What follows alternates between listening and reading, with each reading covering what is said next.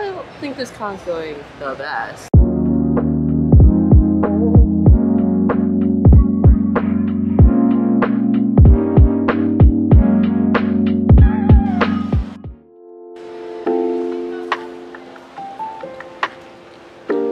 They haven't turned the AC on, so I am sweating, and I'm still not done. At least I brought my fan, but...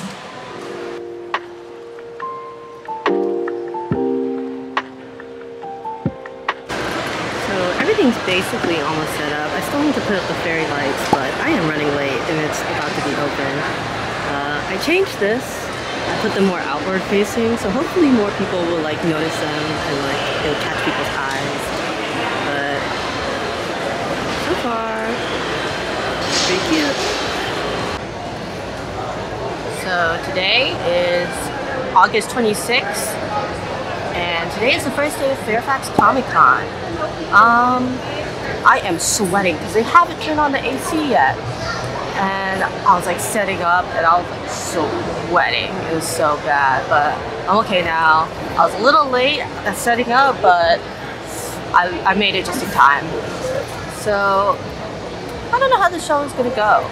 I kind of just signed up because I'm local and I was like, might as well, you know, but it's kind of not my audience because most of my stuff is like cute cats, anime, so we'll see how I do.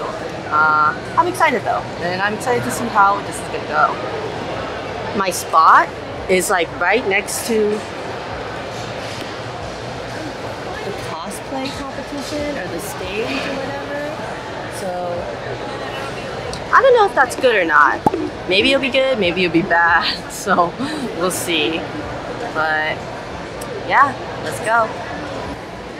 Yeah, I almost forgot to say, I'm cosplaying as like Umaru without the wig, but it's so hot, so I didn't put on my hood yet, but they turned on the AC, so I think it'll be okay now, but...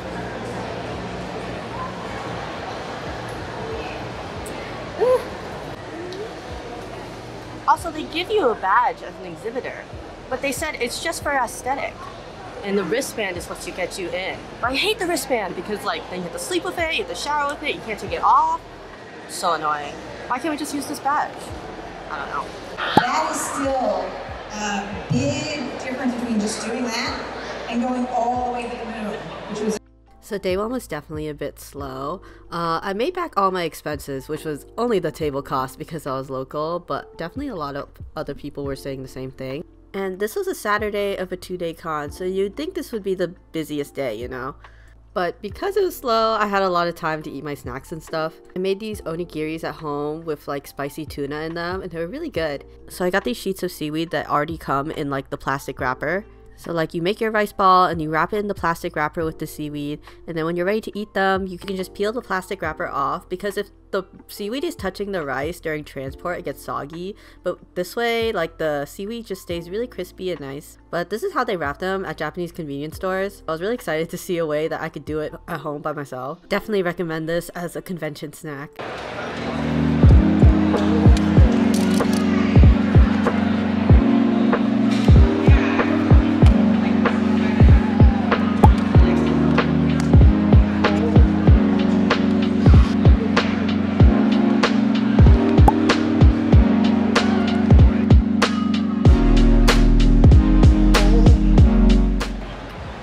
Sunday. I'm kind of tired because I went out last night, but it was worth it because it was so fun. And I guess the one thing good about this con is that the hours are quite reasonable, so I still have energy to go do things like and use up my weekend, you know. But otherwise, I don't think this con's going the best. I'm fortunate enough to have very little expenses, so I am making money, but it's kind of slow. And the other people I talk to, they all say it's pretty slow, so it's okay. We'll see how today goes. The con's gonna go from 11 to 4 today, so it's not too bad. Get to pack up, go home, eat food, so see how it goes.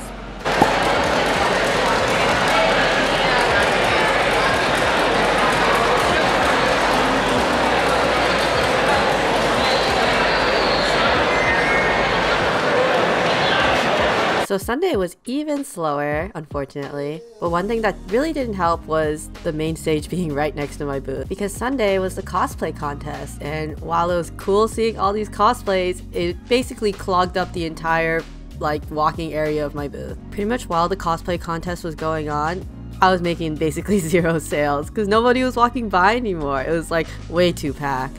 And when people were trying to get by, they were trying to move as fast as possible just to get out of the crowd. I mean, it sucks, but it is what it is. You can't really choose your spot. Hopefully next year the con will like adjust where these booths are, because this is not really the best place.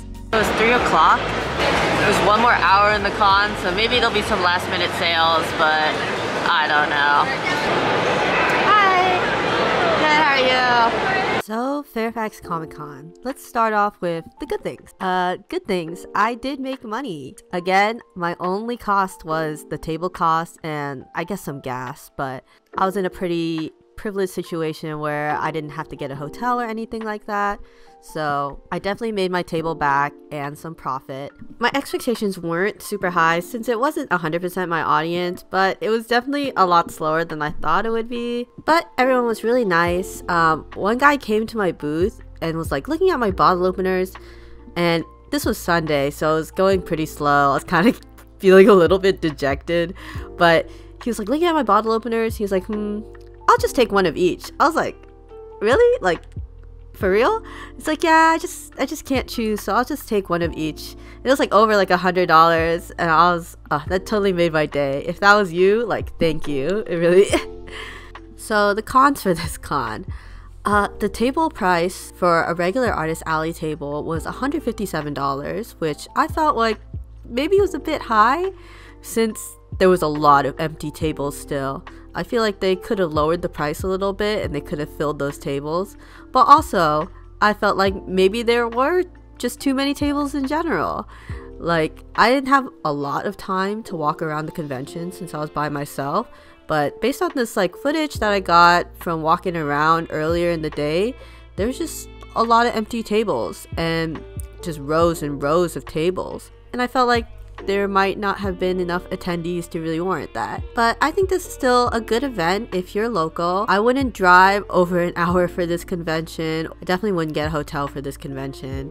Again, this is a Comic Con, so if you have more mainstream focused stuff, I think you'll do well. I just hope the convention maybe reduces the amount of tables that they have. It felt like a little bit too much. But the hours are really nice as a vendor.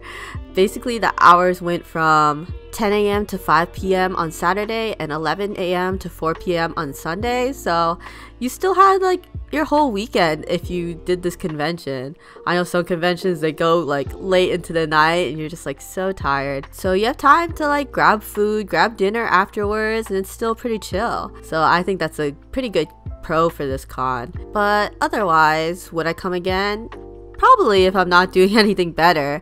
I only live around 30 minutes away, so it definitely wasn't a big commitment for me. But overall, a pretty chill time. I don't have too many complaints for myself. My only big complaint is my table placement, but that's something I just can't control. Being between the arcade and the main stage definitely was wearing down on me. Just from noise alone, I could just hear all the buttons clacking and the people talking on the mic. It was definitely driving me a little bit crazy, but it's okay. It was definitely a slight detriment to my sales, probably. My next con is gonna be NecoCon in Hampton, so if you're gonna be there, come stop by, say hello. But otherwise, thank you for watching, and I'll see you in the next one. Bye bye.